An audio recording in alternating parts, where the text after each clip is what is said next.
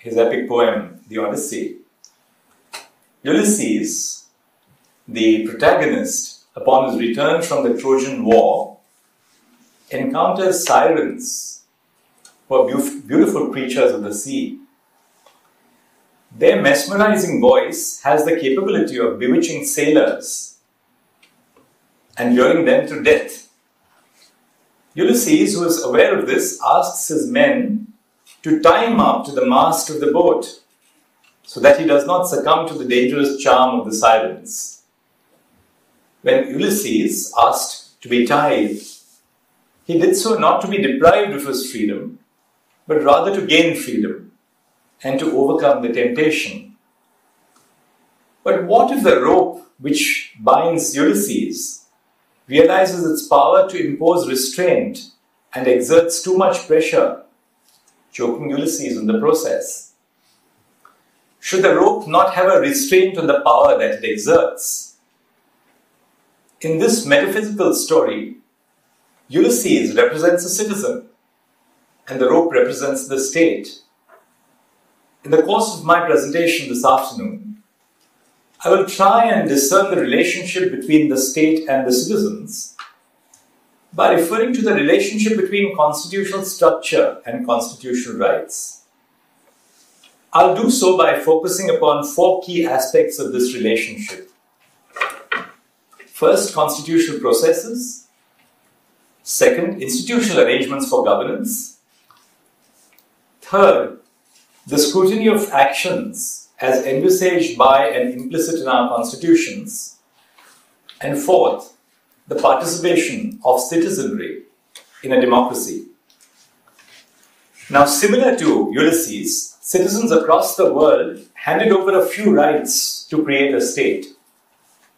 In doing so, they diminished their right to be free citizens, untrammeled by external forces. In exchange, the state is reposed with the duty to protect the life, liberty, and property of citizens.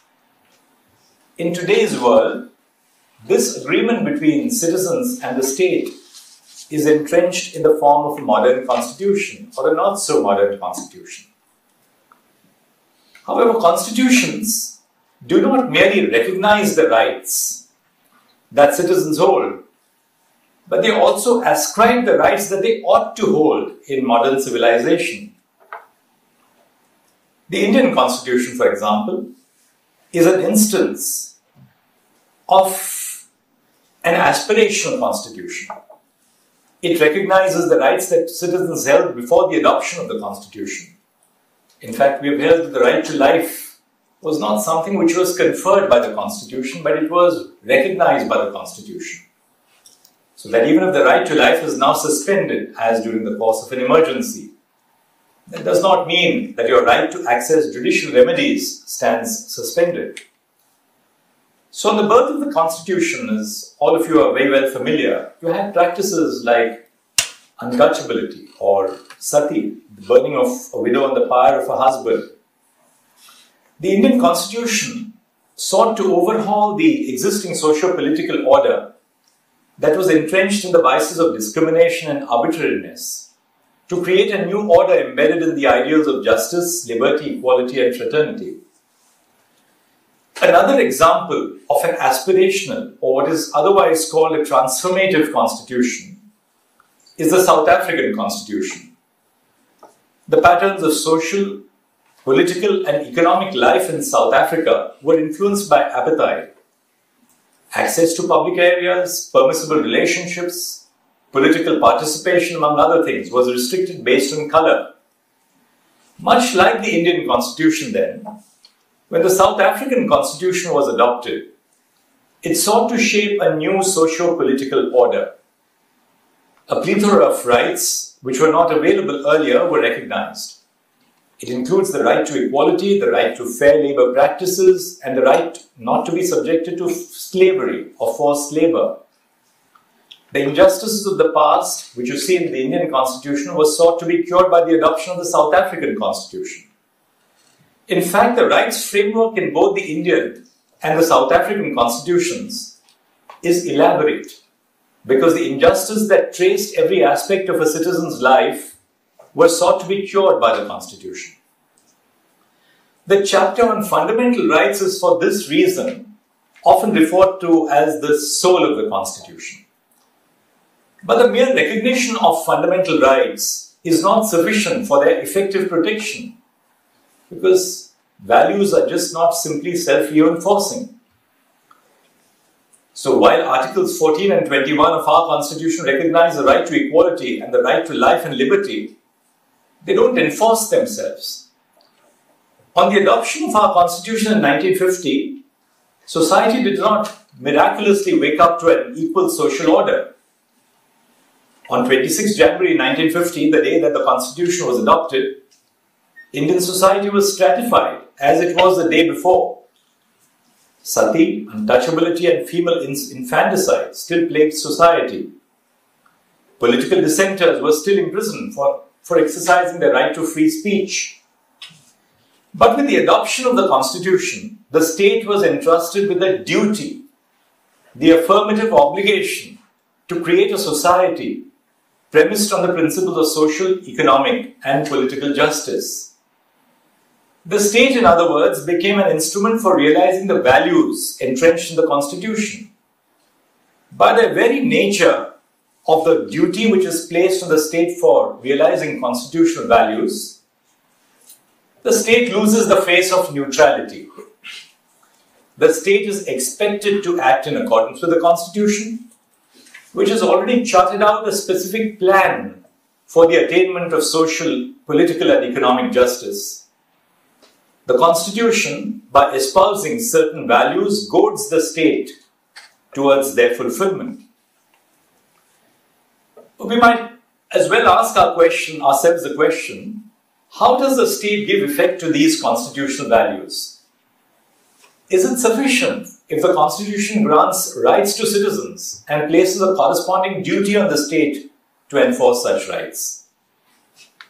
George Orwell's fable, The Animal Farm, throws light upon the issue that I am attempting to now elucidate. In the fable, in Manor Farm, the animals rebel against their human owner. After a successful revolution overthrowing the humans, they adopt the 7 commandments. One of the commandments is that all animals are equal. However, Napoleon the pig establishes an authoritarian regime.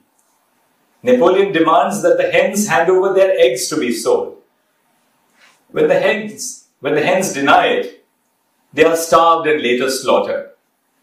Similarly, though it was the idea of Snowball, another pig, to establish a windmill to ease the workload of the animals, Napoleon takes the credit for the idea, thus distorting the truth. Orwell ends the fable with a message: all animals are equal, but some animals are more equal than others. Why were the 7 commandments not sufficient to protect the rights of animals? The governance in Manor Farm fell apart because there were no entrenched rules or institutions for governance. The lack of these rules led to an arbitrary exercise of power, radically altering the very content of rights themselves. My argument is that the rights regime in the Constitution, similar to the 7 commandments, would only be, as Justice Scalia calls it, a parchment guarantee if the Constitution does not establish a structure that effectively checks the exercise of power and the abuse of power. That is why, for the Constitution to stand the test of time, it is necessary that alongside assigning a duty to the state to protect fundamental rights or fundamental values or freedoms, it must also establish other institutions to create a system of governance. The system of governance which is envisaged in the Constitution is as important a component of constitutionalism as much as the rights framework, because it places a check to ensure that the state exercises its power fairly. The expansion of the rights framework would be insignificant if the Constitution prescribes a weak form of governance, that does not ensure that the state exercises its power fairly and equitably, or if the judiciary interprets constitutional silences and interpretative gaps in a manner that would weaken the system of governance. Constitutional theorists, on the heels of Montesquieu, opined that a strict separation of powers between different institutions of governance is the best method of assembling power. Scholars belonging to this school of thought, and there are still plenty of them today, believe that Parliament is supreme and that the courts do not have the power to strike down legislation. The institution that enacts law, the institution that enforces law, and the institution that interprets the law are demarcated into specific functional spheres, at least in theory. But it soon came to be understood that possession of power does not necessarily mean that it would be exercised judiciously. And so another school of thought arose which propounded that checks must be placed on the exercise of power to ensure that power is not exercised in a mala fide manner or that it is not clothed with personal attributes. Because those who hold power are human as well. And to be human is to err. As King Henry in Shakespeare's Henry V says, "I think the king is but a man as I am. The violet smells to him as it doth to me. The element shows to him as it doth to me. All his senses have but human conditions. His ceremonies laid by, in his nakedness, he appears but a man." Thus, the two components that ensure constitutionalism are first a guarantee of rights and second a system of governance that checks the exercise of power of other institutions. The system of governance in turn has two components: constitutional processes and institutions of governance which are vested with powers and duties. The existence of a guarantee of rights and a system of governance have been understood to infuse the principle of constitutionalism as early as the 17th century. In 1776, the town of Concord, Massachusetts, resolved that a constitution in its proper idea intends a system of principles established to secure the subject in the possession and enjoyment of their rights against any encroachment of the governing part.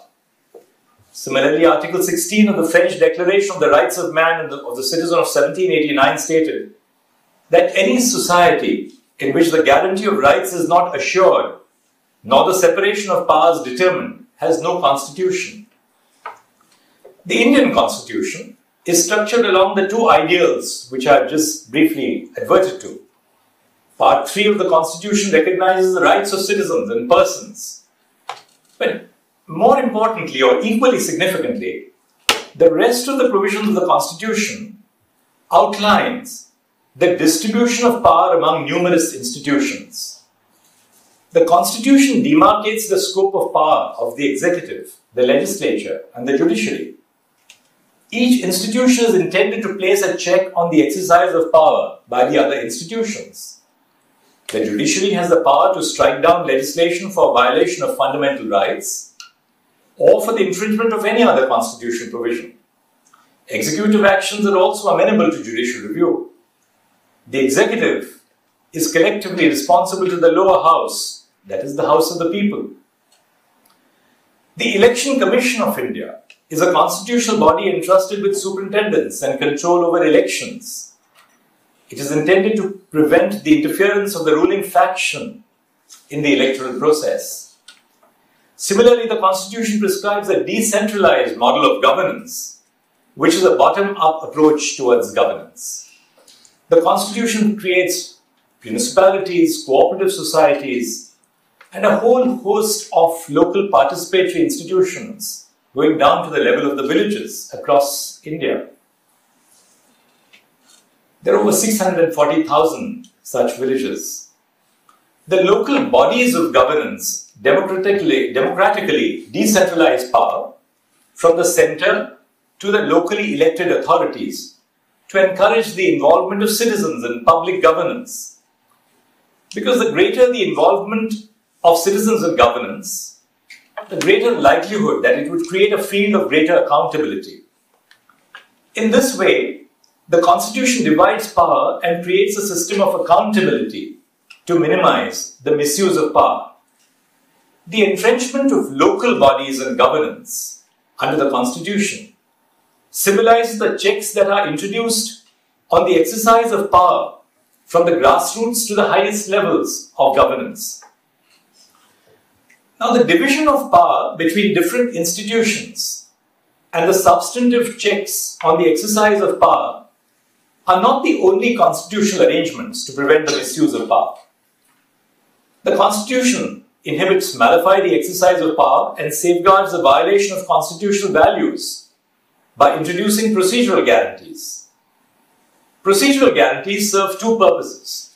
First, they prevent the seepage of bias and unfairness in the process of decision making. A decision that is reached after following procedural rules is expected to be fair. Second, a fair procedure is not only a means of achieving a fair outcome, but it's also an end in itself, a goal in itself. Procedural requirements create a stumbling block on the free exercise of power. Such stumbling blocks are necessary because they suggest that power is not unrestrained and must be exercised with circumspection. Article 21 guarantees the right to life and liberty, but it introduces the facet of procedural guarantees. So does Article 22, which inculcates the principle of natural justice. Recently, the Supreme Court of India, for those of you who are interested in the name, in the Subhash Desai case, expounded on the importance of legislative procedure in the furtherance of democratic ideals. Article 122 of the Indian Constitution states that the validity of proceedings in Parliament shall not be challenged on the ground of an alleged irregularity of procedure. The issue before us less than a month ago was related to the scope of judicial review of procedural infringements in Parliament, chiefly by the Speaker. The court recognized that legislative procedure serves two objectives. First, it enables deliberation on the floor of the House, and such deliberation produces better outcomes that are more compatible with constitutional values. Second, it creates a system to check the power exercised by the incumbent government. Writing for a 5-judge bench, I held that a violation of procedure that subserves one of the objectives recognized above and which is necessary for the sustenance of democracy would render the action invalid, and that the bar in Article 122 shall not apply to such cases. Thus, it is imperative that procedural requirements entrenched in the Constitution or otherwise must be understood in terms of the broader purpose that they serve of safeguarding constitutional values and checking the abuse or exercise of power. In that case, we are called upon to decide as to whether the Speaker had correctly recognized the whip in Parliament, and we held in the state legislature. And we held that the Speaker, in exercising his discretion to recognize a whip on the floor of the House, had acted contrary to constitutional values, and therefore this was not just an irregularity of procedure, but something which could be reviewed by the court. Now, constitutions also introduce stringent procedures to safeguard higher constitutional values.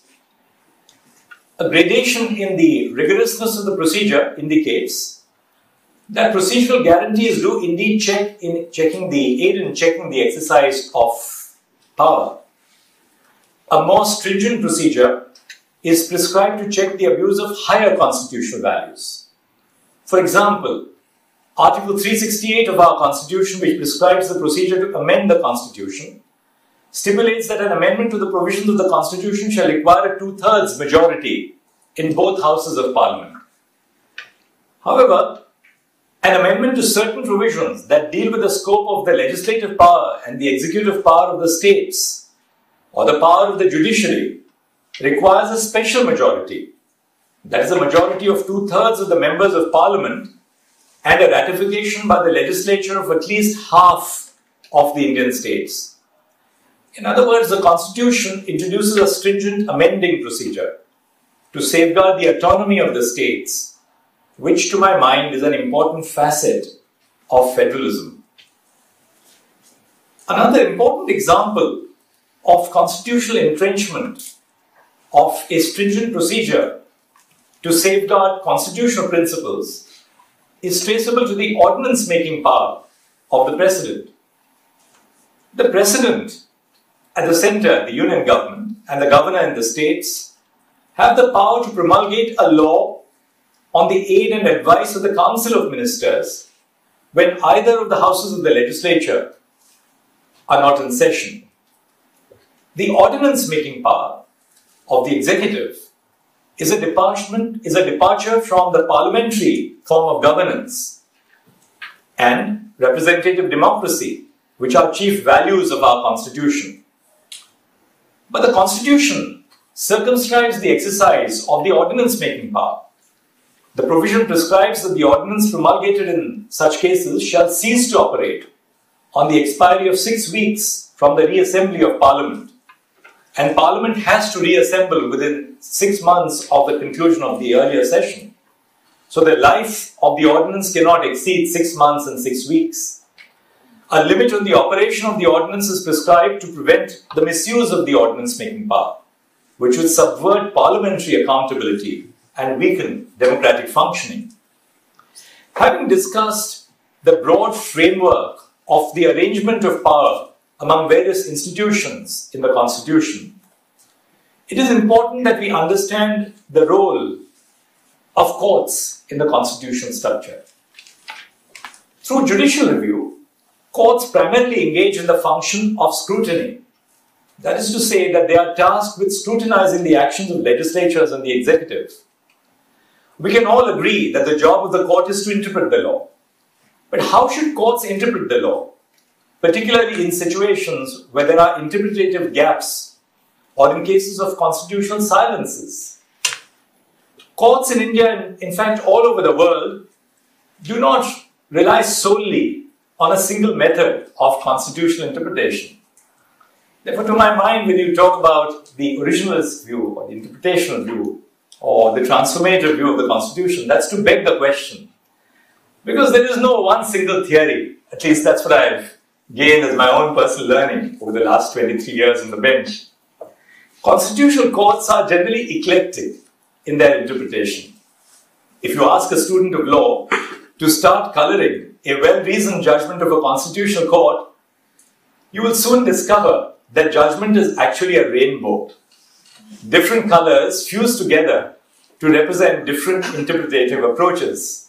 In fact, just a week before we closed, when we were in the midst of the hearing on the marriage equality case, which I'm not going to speak about because they reserve judgment, I told the councillors appearing for the Union of India, I said, but you have to interpret the Constitution in a transformative way.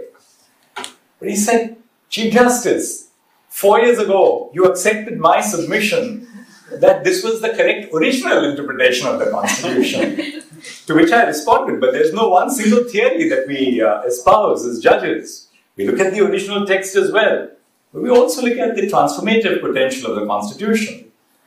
So this fusion of interpretative approaches helps a judge to interpret a Constitution as the time changes.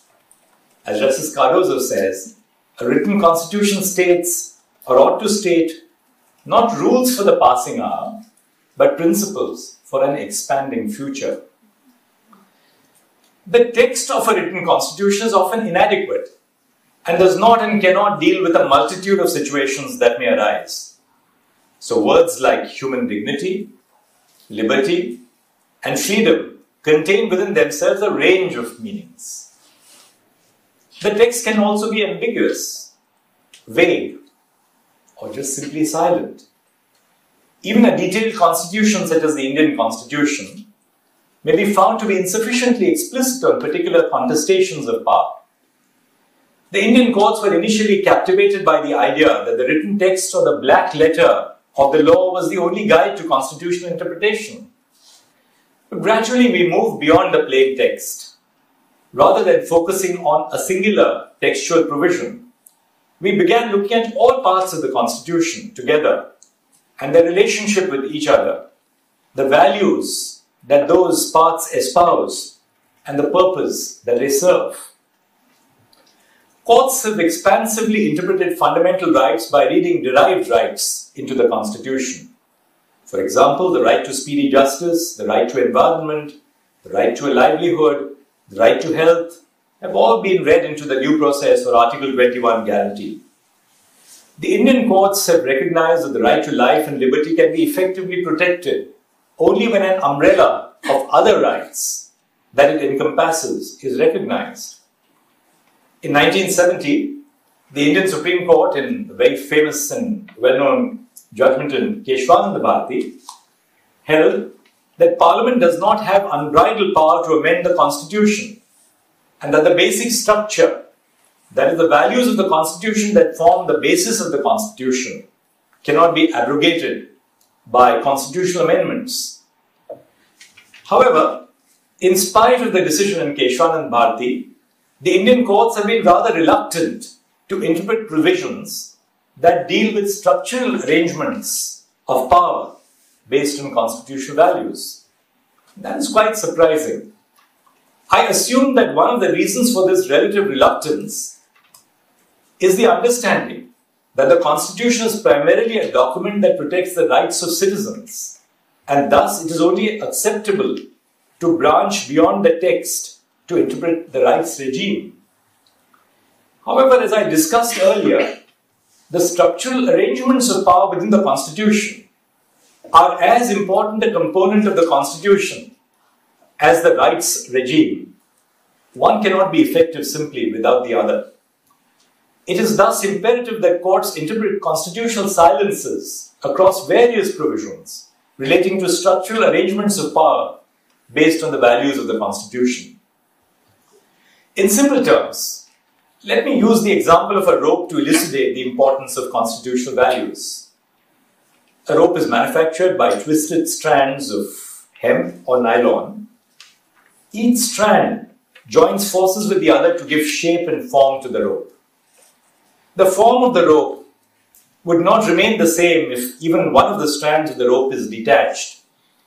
Similar to how the numerous strands of the thread form the rope, the numerous values entrenched in the provisions form the Constitution, and they do not necessarily pull in the same direction. Very often they are pulling in divergent directions, but that adds to the strength of the rope, which forms the fabric of the Constitution.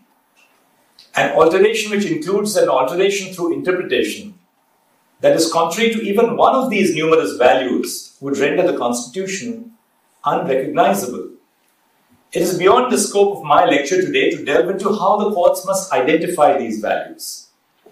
I will now instead focus on how the courts have safeguarded constitutional structure and in turn constitutional rights by adopting an interpretation that furthers the values of the Constitution. Before discussing a fairly recent judgment of the Supreme Court of India, where it has adopted such an approach, I think it is necessary that I touch upon the decision of the UK Supreme Court in Miller 2. In Miller 2, as we know, the UK Supreme Court set aside the proclamation proroguing Parliament, issued by Her Majesty the Queen, on the aid and advice of the Council of Ministers. The Supreme Court held that the prorogation had the effect of preventing the ability of Parliament to carry out its constitutional functions as a legislature, as the body responsible for the supervision of the executive. That is, the prorogation frustrated the principles of parliamentary sovereignty and executive accountability. The UK Supreme Court in Miller 2 used core constitutional values to test the validity of the actions of the executive. By doing so, the court did not dislodge the structural arrangement of power in the UK polity. Rather, it had re-established the principle of limited government. Let me now discuss the decision of the Supreme Court of India in comparison on the ordinance-making power of the executive through the President and the Governor, which is an exception to the rule that laws are enacted by the legislature, which constitutes the representatives of the people. As I said a short while ago, by entrusting the authority to promulgate ordinances on the president and the governor, the Indian Constitution in that sense has made a departure from the principle of parliamentary governance. In Krishna Kumar Singh, the second case, the Supreme Court of India rejected a textual reading of the provisions which provided that ordinances would have the same, quote-unquote, force and effect as an act of parliament. While interpreting these words, namely same force and effect, the court reasoned that the ordinance power was not a prerogative of the executive, but was subject to a condition precedent and a condition subsequent provided in the text. The condition precedent requires the executive head to be satisfied that such an action was necessary in the circumstances and an immediate action needs to be taken. These phrases contributed to the court's understanding that the ordinance power must be exercised only when certain narrowly circumscribed conditions exist. If these conditions are not met, the exercise of the ordinance-making power would be invalid. The court restricted the ordinance-making power since it is an exception to Parliament's exclusive competence to enact laws, and since it dislodges the principle of representative democracy. The conditions were understood to strictly circumscribe the power of the executive to make laws in a parliamentary democracy, where the executive is collectively responsible to the legislature. As I mentioned a few minutes ago, the judicial process enables a scrutiny of the actions of the legislature and the executive. However, the process of scrutiny is not the domain of courts alone. The values prescribed in the Constitution are in numerous instances potentially conflicting. For example, the Indian Constitution is riddled with rights or conceptions of rights that conflict with one another. On the one hand, the right to equality of every citizen is recognized by the Constitution. What does equality mean? Does it mean really just formal equality? On the other hand, marginalized sections of society such as women and those belonging to the backward castes are granted reservations or affirmative action in education and government employment and in the legislatures. Prima facie, to some, it might appear that there's a conflict between individual rights and group rights. In fact, the issue of whether the affirmative action policy is an exception to the right to equality or is a facet of equality has plagued the Indian polity since the 1950s, which has also led us to the question as to whether affirmative action detracts from merit, which leads you to the question of what is merit essentially? And is a more inclusive society not a society which contributes to merit, or is an exclusionary society which goes by, say, standard test scores, a society which is truly meritocratic?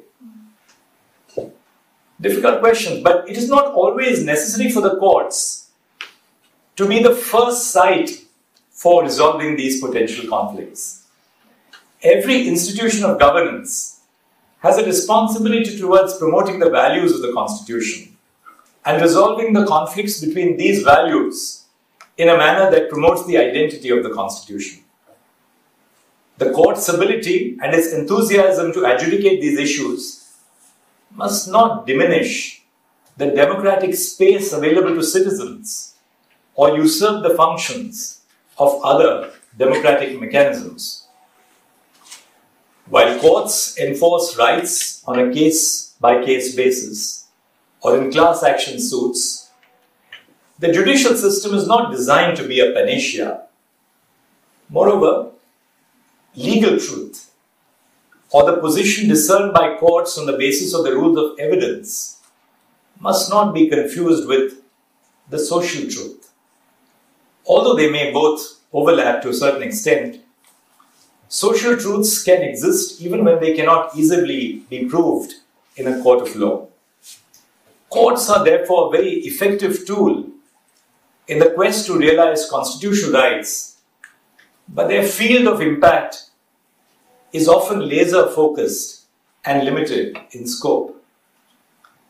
Everyone here will agree with me when I say that to be equal is not only to be equal in the eyes of law, although that is no doubt an important facet of equality, but to be treated as equals by our fellow citizens.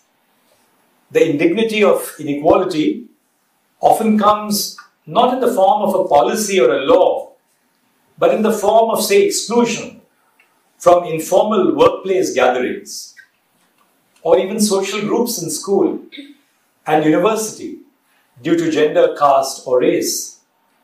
One of the biggest challenges that we collectively face is how we surmount issues of this nature, where there is no violation of a legally enforceable right in the traditional sense. Certainly, judicial institutions were neither meant to tackle such problems, nor are they equipped to do so. The issue with framing all social and political issues in the language of rights and resorting to the courts to resolve these issues is that it reduces the constitutional space envisaged for other democratic mechanisms. The Constitution envisions other methods through which the abuse of power can be legitimately checked. This includes debates and discussions inside and outside the legislature on crucial issues. The executive can be held accountable for its actions by Parliament inside the House and outside by courts and by the citizenry. The final component, which is necessary for the effective realization of rights, is the role ascribed to an individual in a constitutional democracy. The Constitution envisages a unique role for the individual, whose engagement with the other institutions I have spoken of is crucial to the realization of rights. For instance, pre-legislative consultative processes are an apt instance where an informed citizenry can place an effective check on legislative functions. Consultation even before legislation is introduced in Parliament or the state legislatures or the local legislatures. I'll give you an example. There's a bill to amend the Kerala Police Act of 2011. Public comments were called on the bill.